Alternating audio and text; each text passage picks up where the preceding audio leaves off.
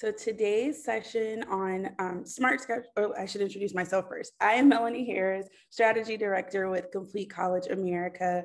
I have the honor of introducing Brad Piazza and Nicole Gahagan. Brad is the Vice President of Learning at Waukesha County Technical College, and Nicole Gahagan is the Student Success Strategist at Mount Meir University. This is a follow-up to our 3-part 8-week calendar series that we hosted last year. Brad and Nicole wrote phenomenal blogs about their experience implementing the 8-week calendar at Waukesha County Technical College. And so I will drop that link in the chat so that you all can read those blogs. There are also 3 webinars that accompany those blogs. And so I encourage you to check those out. Hopefully many of you were able to join those live, but I will drop the link in, but I will turn it over to Brad and Nicole. Again, thank you so much for joining us today. All right, I am going to share my screen.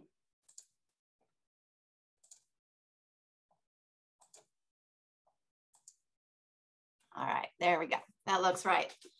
Well, hello everyone. Thank you for joining us today. Like Melanie mentioned, this is part 4 of our series featuring the shift WCTC made from a traditional 16-week 2-semester academic calendar model to one that features 5 8-week terms with year-round attendance, with summer interim and winter interim kind of tucked within. Like Melanie mentioned, I am a student success strategist at Mount Meir University, but prior to that, I worked at WCTC for about 5.5 years as a vice president of student services. So I was Brad's partner in crime with this work. The title of our presentation is Smart Schedules, and one of the things we just want to emphasize today is post-secondary institutions' responsibility to create a learning environment that is responsive to who their students are. So at WCTC, when we started to dig into who our students are rather than who we assumed they were, we recognized that our academic calendar structure wasn't setting students up for success. Ultimately, we realized we had to change our academic structure so that students were empowered to create smart schedules that met their goal of timely completion. So today we'll be providing a really quick overview of how we got to 8-week terms, the data that informed that decision.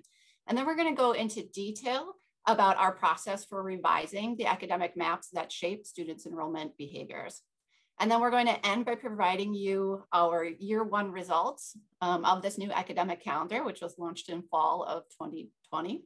And then we're also going to provide some information about lessons we learned along the way and what's coming next for WCTC. So as you might recall from our previous webinars, if you had a chance to review those or our blogs, this change was significant, and it required the change efforts of everyone in every nook and cranny of the campus community. So one thing that Brad and I like to always make sure that we mention is that dozens of individuals from all facets of WCTC were integral into making this transition to what we consider an academic structure that is more conducive to 21st century student learner needs. So every change effort needs to be done with sensitivity to institutional context. So as a reminder, WCTC is part of a 16 institution technical college system within Wisconsin. WCTC specifically is situated in the county just west of Milwaukee County. So the majority of our students live in or right around Waukesha County, but more and more we have students coming from Milwaukee County to join us as well. The institution has a total headcount enrollment of about 18,000 students, and this is inclusive of students pursuing associate degrees, technical diplomas, short-term certificates, and apprenticeships, as well as dually enrolled students and students who are taking courses for continued education. WCTC's full-time equivalency for college enrollment is just under 4,000. So there were a number of drivers that prompted us to consider shifting to more but shorter terms. One of those was local workforce needs. We could not get graduates into the hands of our local employers fast enough. But then the second was individual students' needs. Our students were taking about 5 years to graduate with a 2-year credential. Or we're stopping out or dropping out completely, never to return with no credential to show for their time and the effort that they did invest. So we knew that we needed to make a change in order to fulfill our mission of providing accessible career and technical education. And when we dug into who our students are and how they were faring at our institution, we recognized that our academic structure was not at all accessible to our adult learning students. So around the time we were considering shifting to a different academic calendar, we were also implementing guided pathways. Even though the institution was undergoing a lot of change because of our implementation of guided pathways, that work aligned really nicely with what we were thinking of doing with the academic calendar, because ultimately those two initiatives had the same goal, and that was to help more students earn a credential in a timely manner. So like I mentioned, we started to dig into find out who our students are. What was a typical profile for a WCTC student? And what we learned is that the average age of our students was about 26 years old, and 75% of our students were working. In fact, half of those working students were working full-time. So it was really no surprise at all that 86% of our students were enrolling on a part-time basis. These students were taking 1, maybe 2 classes per 16-week semester, which led them to only earning about 13 credits in an academic year. So as you can imagine, it was taking students quite a bit more time than maybe they had initially planned in order to earn their credential. Only about 5% of our students were enrolling in 30 credits per academic year, which would situate them to graduate within 2 years. So the next question was, how are our part-time students faring in comparison to full-time students?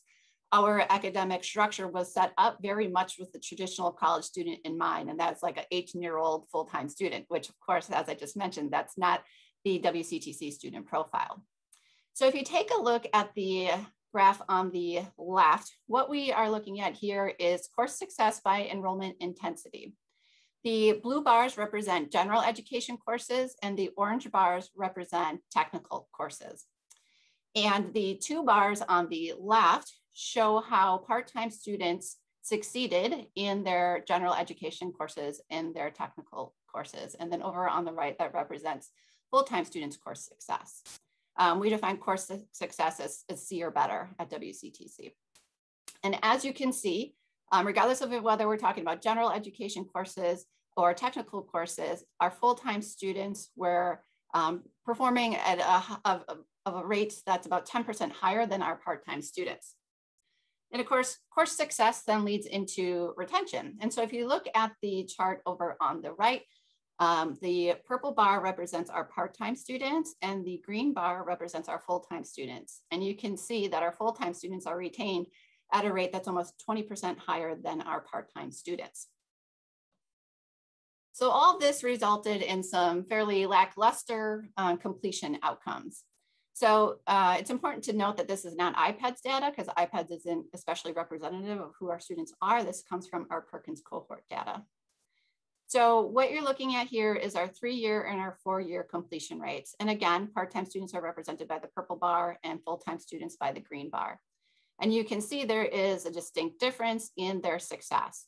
In the 3rd year, so 150% of time to completion, our part-time students were completing their credential at a rate of 40%, whereas full-time students were completing their credential at a rate of 56%. And then if we look at the other time marker there, 4 years, so 200% time to completion, our part-time students were completing their credential at only 45%, whereas full-time students were completing their credential at 60%. And so when we started to show this data, our campus, our internal constituents really started to become intrigued because they were learning as we were learning about who our students are and how they're succeeding or not. And it also caused some discomfort.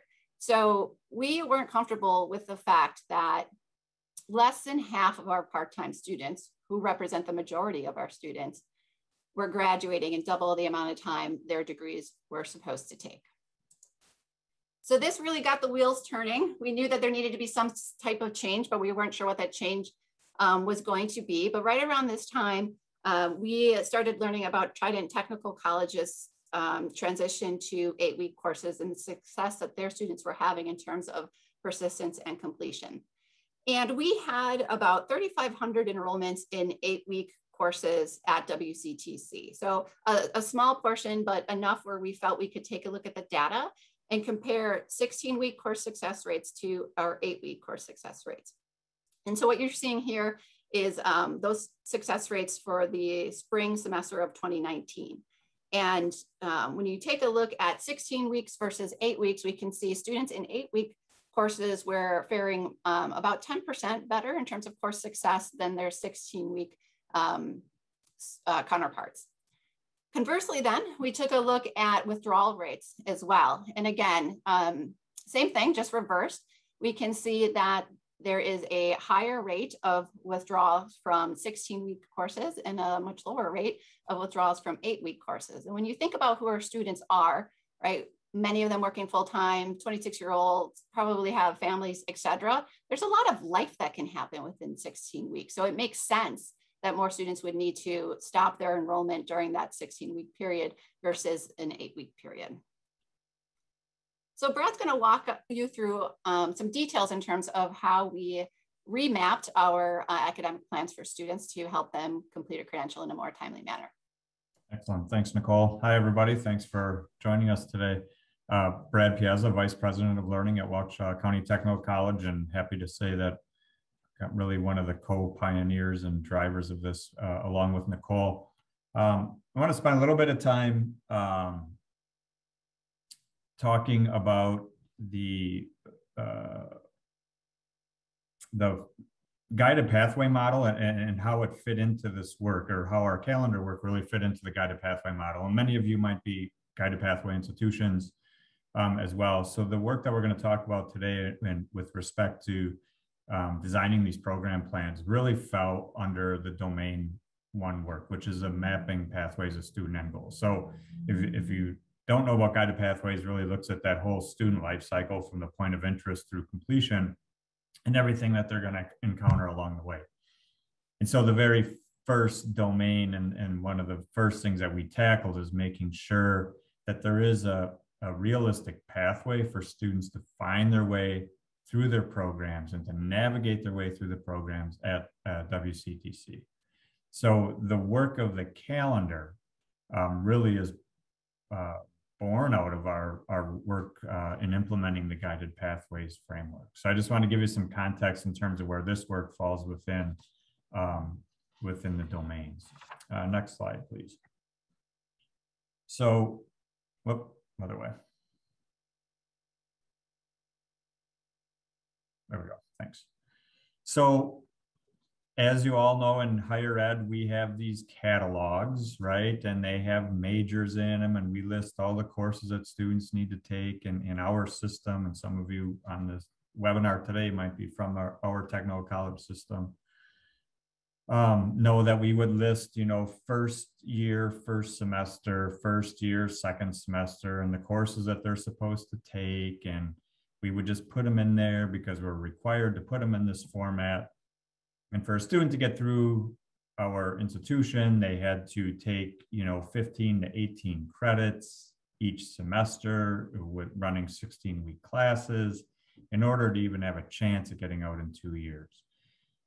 As Nicole mentioned, the profile of our students is not at all consistent with how we had these academic maps put together. So one of the things that we had to do was really address that first. And so we spent a lot of time as a college in retreats, which are fancy words for longer meetings, trying to get the learning managers, so my associate deans and coordinators and deans, as well as our friends in student services, to think about and to learn about momentum metrics. And so we've learned a lot about momentum metrics from, Complete College America and other places as well, and how we need to start thinking about the cadence at which students are moving through our institution. So we spent one retreat talking about momentum metrics, introducing the college, in particular, again, to our managers, to what momentum metrics are, why they're important, and which ones that we really want to start impacting. Then we had another retreat the following year or half year, I forget exactly the timing of these right now, but where we started to work with my instructional managers on the learning side, looking at their program maps and getting them to look at their program, look at the courses that are in them, look at the prereqs. So, we love in higher ed to prereq the heck out of everything, whether or not they need to be there or not. We like to put them in place, really to take a hard look at whether or not those are necessary. Where are your gatekeeper courses, right? We all know that math and English are gatekeeper classes, but when you're an accounting program, we know that Accounting 1 is a gatekeeper class. And so trying to identify courses like Accounting 1 and blueprint reading and things like that, where we know students historically, based on course success rates, have struggled a little bit, and how we can ease up kind of the course sequencing with respect to when those are. So anyway, we really spent time at that retreat getting people's minds around these program maps. And so what we did was create a guideline, and that's what's on this screen, of criteria that we really wanted them to be thinking about as they started to draft what these new academic maps would be for each of their programs. And we gave them, and so the Domain 1 team that I referenced it with the guided pathways really created the criteria for what people need to be thinking about with these new academic maps. So that we need to make sure that students could realistically get 30 credits in an academic year, that the academic maps did not exclude summer. We love to exclude summer in higher ed, but in the 2-year world, that's very, that time is precious to these students to keep moving through our programs. They needed to look at prereqs. They needed to look at the sequencing of prereq to make sure that we weren't sequencing the prereq course after the target course. Course competencies, like we like to shove everything we possibly can into a course and really to unpack that class a little bit and think about what's essential. And that was done with faculty, and I'm going to come back to that in a second. Common first terms where we can, kind of that meta major concept without calling it a meta major. Math and English sequence in the first year, discipline specific gatekeepers like it talked about, and so on. So we, at this retreat, started to get people thinking about that. Then at an in-service with our faculty, we really carved out work time for faculty to work within their programs with their instructional manager and figuring out what these maps need to look like based around with these guidelines kind of as those rails that they need to kind of stay between, right? And so we spent a lot of time, and I want to kind of jump back to that course competencies. We had one of our in-services, some of our excellent faculty who are already doing this type of work, doing this bucket exercise, right? And so you have a course and maybe it's got 8 to 12 competencies in it, but all 8 to 12 don't have the same weight, for lack of a better word. So what are those 2 to 3 competencies that we know we need to spend the most time on, are the most critical for success in the other courses coming behind them? So you put those rocks in this bucket, and then we can kind of fill in around those, right? So really unpacking that, and sometimes you realize that you have the same competencies from course to course to course in the same program. And so getting faculty talking about what they're doing in their courses, unpack the class, redo the competencies, and really focus on those absolutely essential things. Because we're moving from 16 weeks down to 8. And that doesn't mean you just take 16 weeks of content and jam it into 8. So we had to make some adjustments, right? So this was our attempt at being able to do that. So after these, the instructional managers and the faculty spent time on this and working in their in-services, they created a draft of a map. And so then Nicole and I did a first review of every academic map that was done for every single program on our campus. And what we did is we sat down with the instructional manager and just did a first review and provided some feedback. Sometimes we had questions that would get them to think maybe a little bit differently. And we would have questions, maybe something wasn't clear, and their explanation made it super clear as to why things were laid out the way they were. After that was done, and if there were any adjustments that we want them to make and all of that was done, Then, and this was really important because, as you know, financial aid drives just about everything when it comes to programming and students. We absolutely didn't want to build something that wasn't aidable.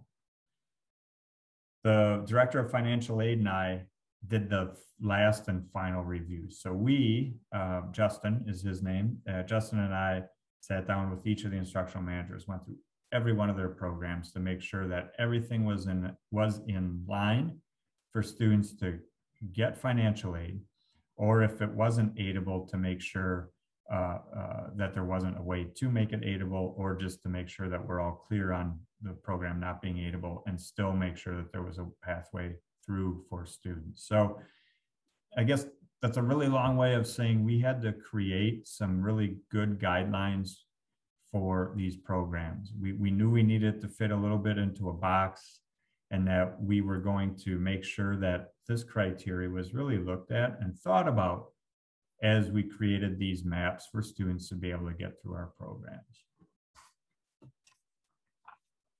Next slide, please. As part of this work also, and this was really an advising tool, but also good for the learning side to be paying some attention to. I know it's really hard to see, but I just want to kind of break down what you're looking at. So we created these program matrices, and so, you know, this one happens to be accounting. And so what we asked them to do, in addition to creating the program maps, is to list every course in their program and when it was going to be offered based on the new program maps that they had created, right? So it's going to be a summer offering. Is it going to be a fall 1, a fall 2, a spring 1, a spring 2, and so on and so forth. And so we had asked each program to create that map and then to indicate, if they could, whether it was a day offering or an evening offering. And I think, I'm not sure if it's on this one or not, I think it is, if the modality, right? Was it going to be an online class? Was it going to be a hybrid class? Keep in mind, all of this was done pre-COVID. So obviously we continued with the offering in the right sequence, but the delivery may or may not have changed for these. But this program matrix really, now this is when we go to do scheduling, what we're working from when it comes to scheduling, also gives the students an idea with their advisor as to when they can expect a course to be offered and the modality by which that class will be offered. So again, we have this for every program, and it was a useful tool. If you go out to our website, wctc.edu, click on a program and the courses, somewhere in the catalog piece, there's a link to the matrix, and you should be able to see one of some of these examples. And so this is something we didn't have before, and many of you may have this already and say, well, that's no big deal. We've been doing that for years. But for us, it was not something that we had, and it really provided a little bit more structure around our programming and our way that we wanted students to move through these programs. Next slide, please. All right, so I wanted to share some of our preliminary data. So for those of you that have been with us through some of the other presentations, we were doing all of our presentations for CCA about a year ago, prior to the implementation of the 8-week calendar. For those of you that are first joining us, we implemented this in fall. And like all of us, I don't know if there was a better if that was the best time to launch it or the worst time to launch it, but it is when we launched it. So like every other institution on the planet, we have a COVID year, and our COVID year happens to be the year that we tried to pull off the biggest change in the institution's history, probably. And so these are the results of the first year. So we did not abandon our goal of launching this in fall of 20. So this is our benchmark year, kind of. And I say kind of because I have a feeling that this upcoming year, barring any unforeseen circumstances, probably going to give us a much better indicator of where we're at with the 8-week calendar. But this is our data. And so I wanted to be able to share this with you and kind of walk you through some of this so you just can have an idea of how we did in our first year. And I'm really looking forward to a year of quasi-normal with this 8-week launch to see how it stacks up against this year. So A couple things on here that I want to point out. I'm not going to spend time comparing us to these benchmarks, but you'll see the WTCS benchmark in each of these boxes. WTCS is Wisconsin Technical College System. There's 16 institutions within our system. So we have these benchmark institutions, kind of our cohort that we compare ourselves against, and each tech college has one. And so we have 7, and they are medium-sized institutions located in medium population density cities. And so within the WTCS, there are 7 other colleges that we compare ourselves against, and that's kind of our cohort. So those are on here, and quite frankly, that's of less concern to me than our comparison to the previous year. But it's on here. It just, again, it kind of gives us a little bit broader comparison point. And so you'll see that, and I'm just going to kind of move from the top left across and then to the bottom row. So we had, 34, almost 35,000 course enrollments. So this is from summer through May. Our client, so our official reporting, I'll be able to have absolute final numbers in September. So these, again, are all kind of preliminary numbers as everything's not closed out yet. So we had about 35,000 course enrollments, which is actually up about 1.5% in comparison to the previous year. So that's course enrollments. These are obviously duplicated student counts, but absolute course enrollments, so student registrations and courses. And that's in every modality, and it's in every format. I should mention that not every single course went to 8 weeks. Some did stay at 16, and there was an explanation given as to why some of those made sense. And so while every program has 8-week courses in it, not every program is 100% 8-week delivery. The next box, the course success rate. So this is overall as an institution in the first year, 86.1% course success rate. So this is 8-week as well as 16-week. And so some of those 16 weeks are, lab intensive. They might be clinical sites, practicum sites, whatever the case may be. So that's our overall course success rate, which was down 0.3% in comparison to the previous year. And our 8-week format, so those courses offered exclusively in 8 weeks, was 84.7% success rate. So if you remember one of the previous slides, we had talked about our success rate being up in the 90-some%. Couple things to keep in mind. Number one, we had faculty teaching in the 8-week format that have never taught in this format before. We had COVID, and we also had students taking courses in the 8-week format who have never taken an 8-week class before. So I think overall we had pretty good success in this first year, given now that we have, before we had 3,000-ish course enrollments in a semester, and now we have, tens of thousands of course enrollments in 8-week courses. So that's what our first year kind of benchmark is for course success in the 8-week, is, pushing 85%. We had a 7.3% course withdrawal in all courses, and we had a 7.9%, so about 8% for 8-week format. Again, as I had said before, probably some of the same factors contributed to a little bit higher course success rate than we had seen previously. But this was, again, our starting point. One of the metrics, so one of the momentum metrics that we had talked about here and is really that average credits per student. And this is one that we really are keeping our eye on and want to see the needle move on. So we're at 12.2 average credits per student.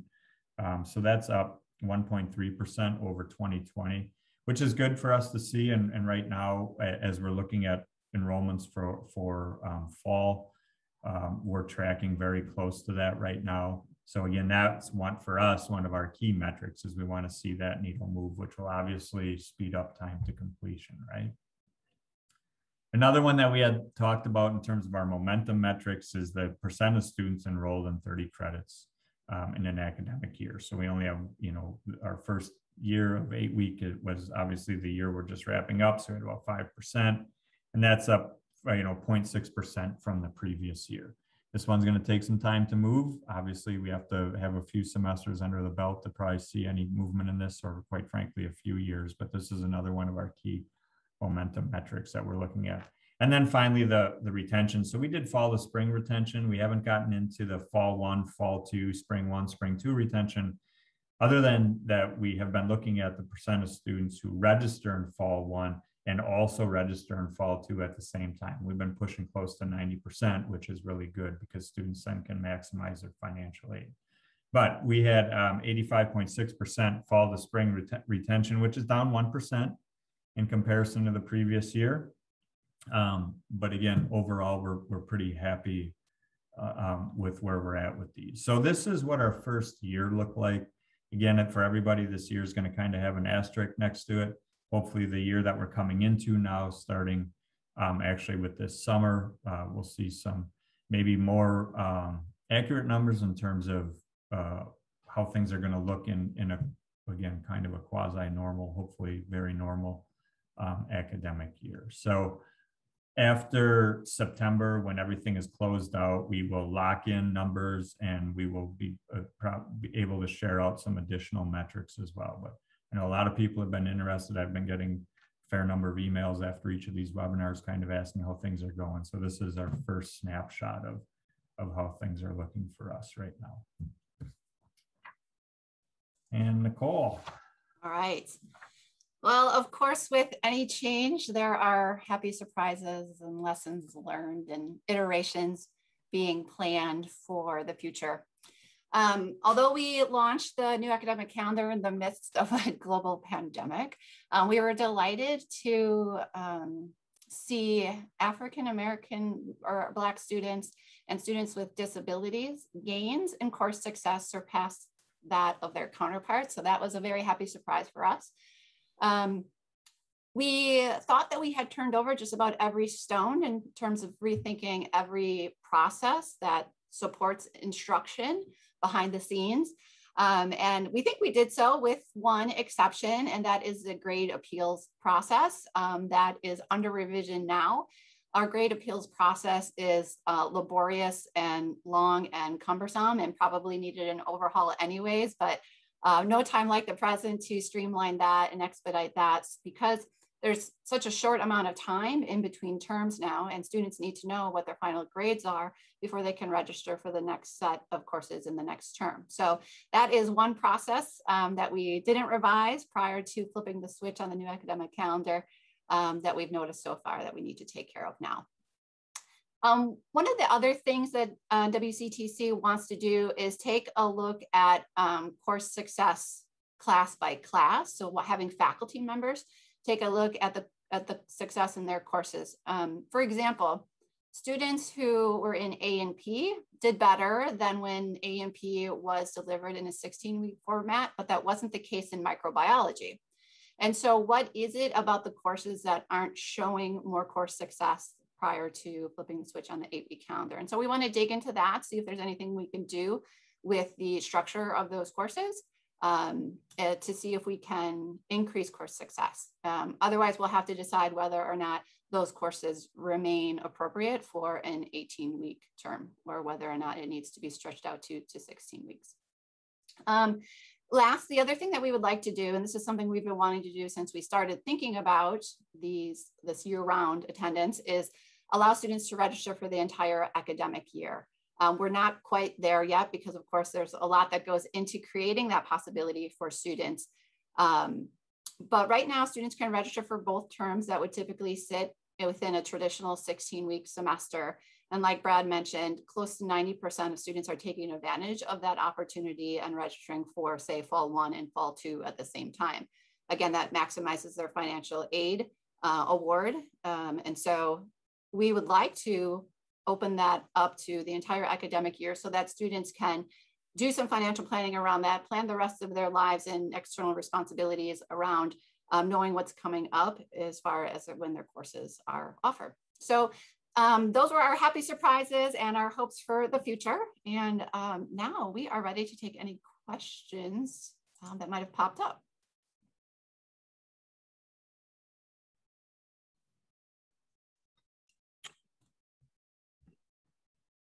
I'm taking a look and it actually looks like you've answered all the questions, which is perfect. We can give a good 10-second pause to see if anyone has any last minute questions to add in the chat or Q&A, or Brad and Nicole, if there's anything else you want to share. But it looks like we're all set. Okay. I would just encourage everyone, if they didn't see our other 3 webinars or read those blogs, to go and check those out. If you are thinking about making a switch to a different academic calendar, we go into a lot of detail about our decision-making process and how we engage the rest of the campus community in this work in order to get some buy-in and help expedite the change process. Perfect. Yes. And I just dropped the link again in the chat box, and we'll also include it in the recap email. But it's been great seeing all the progress you've made over the crazy times of COVID and everything else that's happened in this past year, and still seeing that your numbers have increased. So I want to thank you both again for being here today. I also want to thank all of our attendees. I have put my email address up on the screen. Again, we encourage you to connect with Complete College America on our website and social media, and join us for our next CCA Live in 2 weeks on Thursday, July 30th at 3 p.m. on Proactive Advising. We'll have a panel of phenomenal leaders in the Proactive Advising realm to join us. And so again, thank you so much, and we will be in touch with the recording and the evaluation. Thanks, Brad and Nicole. Thank you. Bye, everybody. Bye.